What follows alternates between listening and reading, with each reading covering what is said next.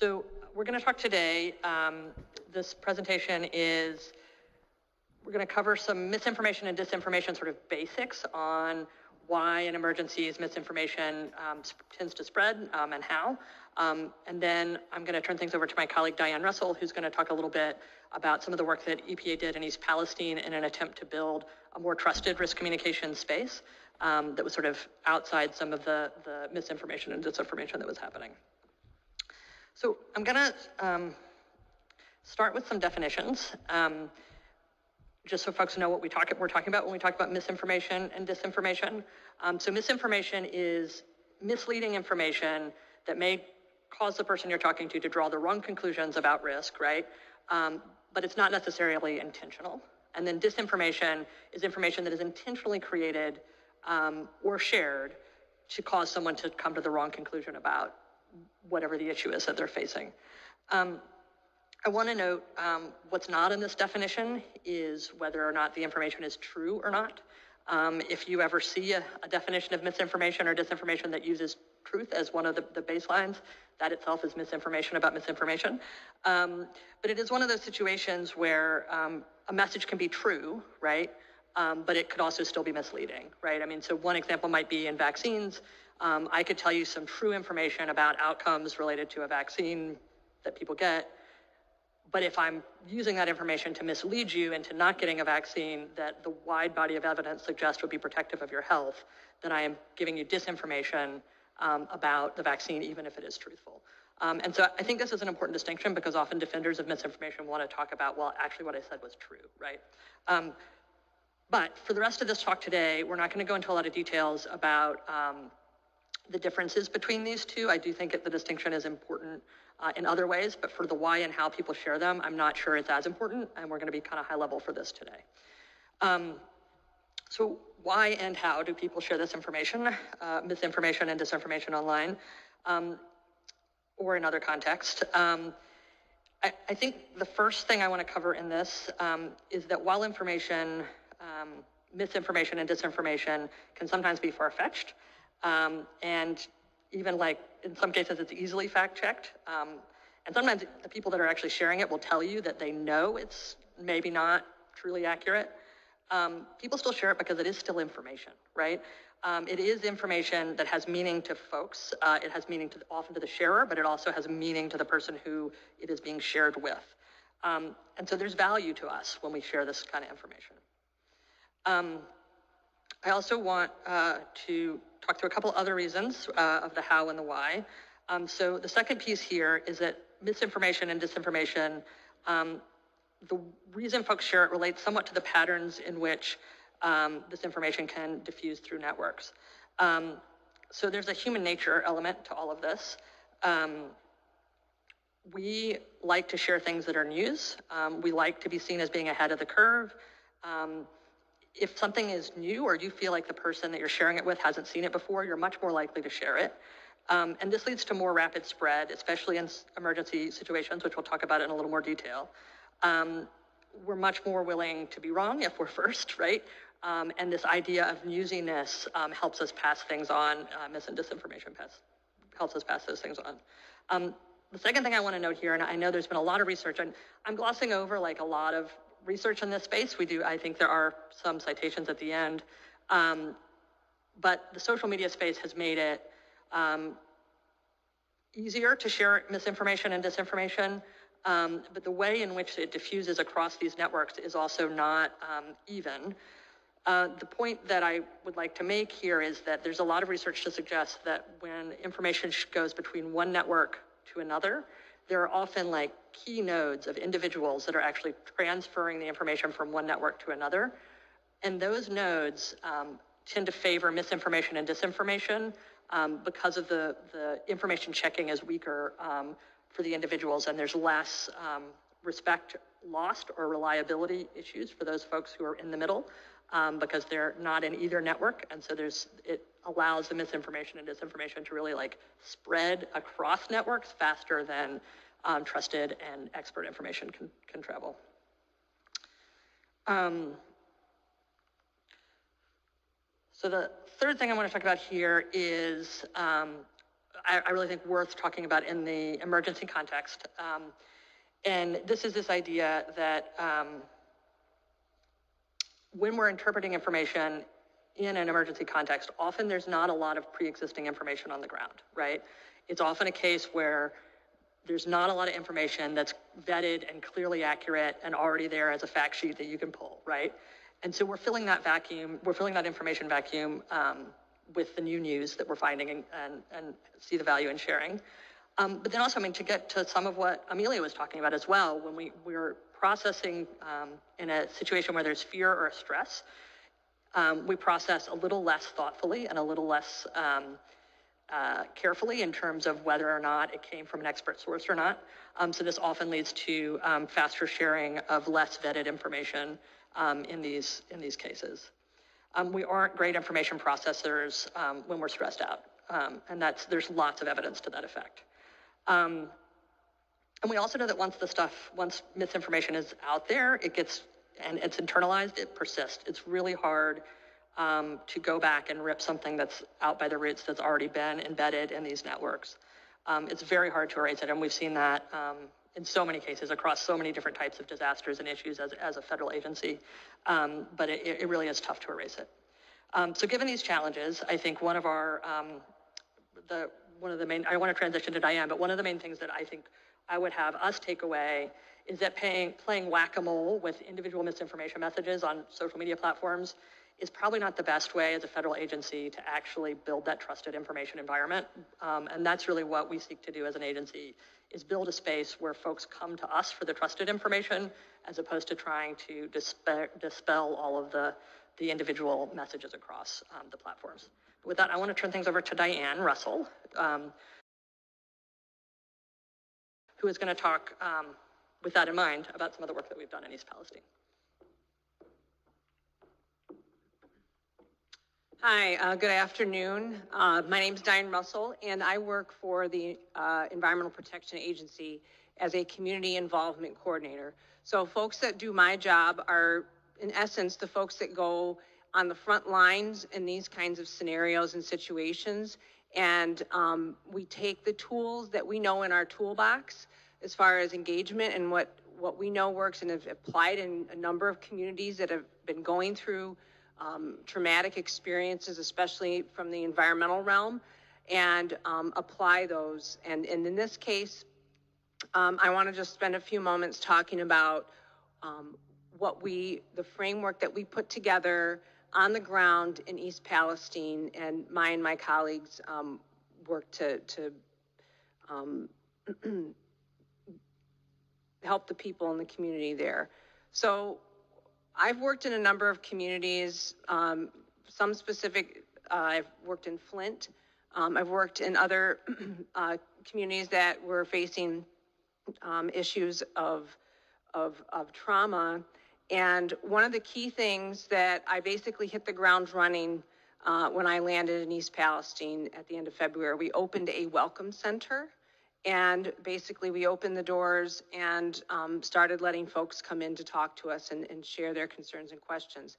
What I knew when I landed, it wasn't about scheduling open houses and just meeting people at the Welcome Center. We needed to build a framework that was a multi-prong approach to engagement that really laid a foundation for the ground game. We knew we were coming into a low trust environment, so then what do? I know what worked in a number of spaces in Flint, and I came and I applied what I learned there with that community. The community is my teacher. And that is why the goal that I'll set out ahead of before building anything is make sure that whatever we do, we are meeting the needs, and that those needs are identified through direct community-driven engagement. And I'm going to just lay out for you essentially the major components that we functioned in those spaces. So the overall strategy was a physical space. We had a welcome center that was open. We also did community-based events. So we did open houses, informational sessions, things that the agency organized for people to come to ask us questions. But by far, for me, one of the most important elements is building a community-based network that we not just talked to once, but we had frequent interactions and communications with. So whatever we did, it was informed by the people in that community. Because many of us are scientists. And I tell this to my colleagues all the time. We have big projects and big scientific complex problems we have to solve, and we have a lot of experts around our table. And we have to make sure that we have a seat for that best community expert. And it's not somebody like me. It is the community. They are the expert of their place. So any way we can build an engagement strategy that really elevates that concept, you're more likely to be successful in these environments. So this is just a snapshot of our engagement and through those three elements and what we did there. This was as of the end of last week, where my colleague Phil and I basically closed up the Welcome Center to be an appointment-only center. But as of that date on Thursday, we had over 1,100 visitors at the Welcome Center. We've done community-based events that went beyond town halls and informational sessions. We were out in community. We asked community members, where do you want us to go? And they said, go over to that fair, go to that event. And we're like, all right, pack up our booth, let's go. So we did 17 community events throughout the summer. And I've got to tell you, I'm from Michigan, and I think Ohio really loves their fairs. There was a lot of them over the summer. We also had frequent meetings with that stakeholder group. So this is a set of engaged community members from faith-based organizations, civic organizations, other individuals in and around East Palestine, because there were other communities that were affected by this derailment as well, not just East Palestine. They helped us build a newsletter that went out to community, went right to their mailbox every week. And then we also tried to get information out through videos because we know there was a lot of sharing. So we made that available online when people were ready and needed that. And then we operated a hotline that we received over 1,300 calls from the start of the response till now. So just to give you an idea, what did that visitor center look like? And this is from when we opened until the end. And as you can see, basically it leveled out through the summer, where we had about, on average, about 5 people or so, less than 5 come in a day. But in that early part of the response, you could see there was quite a lot of people engaging. We also had that same week, we had an open house for people to come and ask agency questions. So people were utilizing this resource. I also will highlight the stakeholder meetings that we held. We identified through the local community emergency manager who are some key players. We engaged the village and basically had a forum that we had facilitated through EPA resources that we leverage all the time on our Superfund sites, and that's facilitation support from headquarters to help us organize community and figure out what are their needs, how do they want this group to even function. So we have our facilitator as well, and they helped us. They informed us. I said we've got this toolbox of stuff, and they said, hey, we really could use hard copy things in our mailbox. Don't go door to door. Don't come, we're not looking for that, but we want to have something that's hard copy. So that's what we did. We did, speaking of door to door, there was community members that wanted to do their own effort of door to door. So we helped support. We didn't join, but we're like, hey, what kind of resource do you need? And we helped design and print these door hangers here. So we let them drive what we were doing. My slide is missing something, but this is basically just some pictures on some of those community-based events that we did throughout the summer. We provided staff, if a community wanted to organize its own town hall, we made sure that staff were there. We went to a Touch a Truck event. We had this big bus that did air sampling in the community, and community members could come on and come on to the bus and look at what that was like. So we had some stakeholders that were really interested in phytoremediation. We found a contract. We brought an expert on and to come and talk to this garden group to talk about phytoremediation. And then a series of open houses and informational sessions. And then one of the things that we did to help engage folks, you know, as we were talking to the parents, is we had a button maker. So we made a lot of buttons this summer. The kids could make, and then we'd make it right there on the spot. So that's a picture of us making the buttons. And then I just wanted to close out and acknowledge, when you have to do a ground game like this, it is resource intensive. It is not just me and Phil, I'm sitting with, as we made, him and I were really the folks doing the newsletters and trying to get content every week. It was a very heavy lift, but we had people help support that Welcome Center from around the country.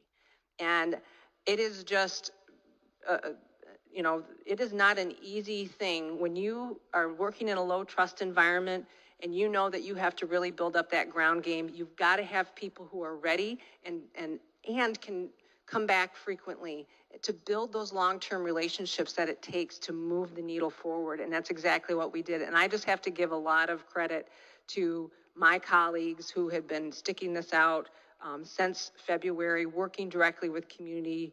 And it's not been easy. We talked about, you know, those risk communicators and that interaction of trauma, and I'm a testament to that. It adds up. It's not easy, but we continue to come back and do the work because we're public servants, and that's what we do. And I just want to thank all the people, not only EPA but East Palestine, who've really, you know, showed up and wanted to do the best that they could for their community. And if you want to know more information, this is a QR code that takes you to not only EPA's website, but a number of agencies that are doing a lot of good work in East Palestine. And that's what I have to say. Thanks. Oh, yeah, it's questions. We're here for questions. 3 minutes for questions. Hi, I'm from Ohio. I have a site that's I'm about 30-40 miles from this site. It's a 400 or 500 acre abandoned steel plant on the river, on the Mahoning River. It's got a lot of different contamination issues. And it's my understanding that there's like an average of 3 train derailments every day in the United States. How is a problem big enough to justify or, you know, to decide whether to do this level of effort? Or was it the national attention that drove it? I mean, I think on some level, those decisions probably are above Diane and my pay grade, which is not a good answer. But I think part of it is the community need, right? And so we do, and we try to deliver on community need. But there certainly, I mean, I think all of us who are public servants know there is more community need than we can meet, right? And so, but I mean, I don't think that you can argue that this community didn't need this, right? So, I mean, I don't know. We need more public servants, and we need more ability to do this work. I would agree, but.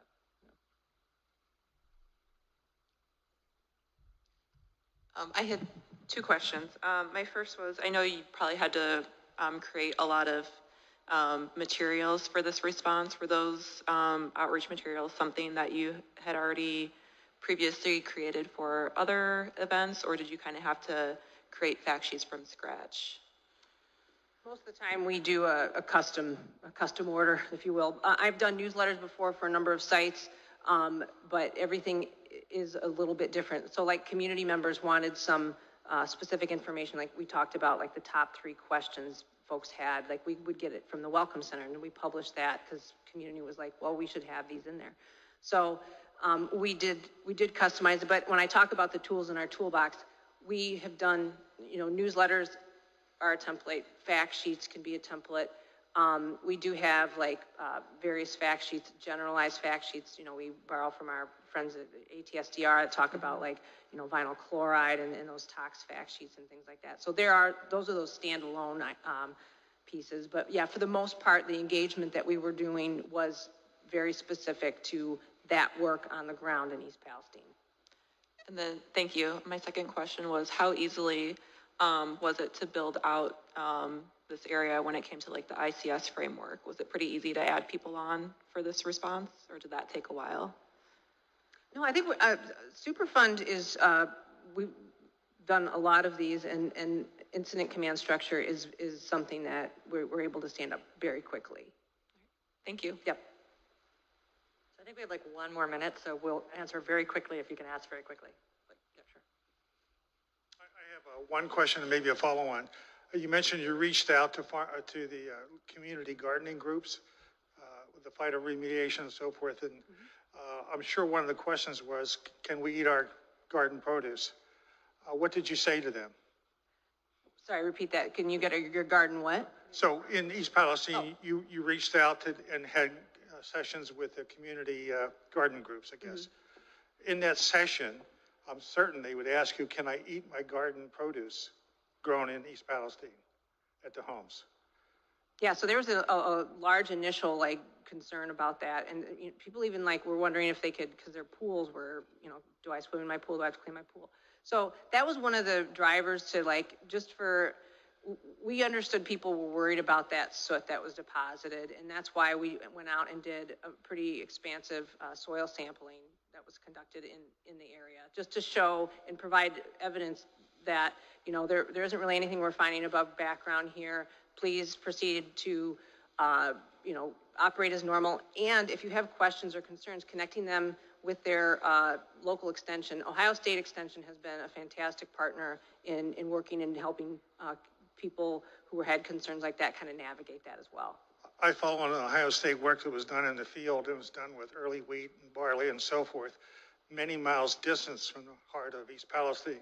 My question is, the garden produce that the community themselves have been eating all summer and this fall, did the US EPA do any empirical sampling of the produce to tell them it was safe to eat?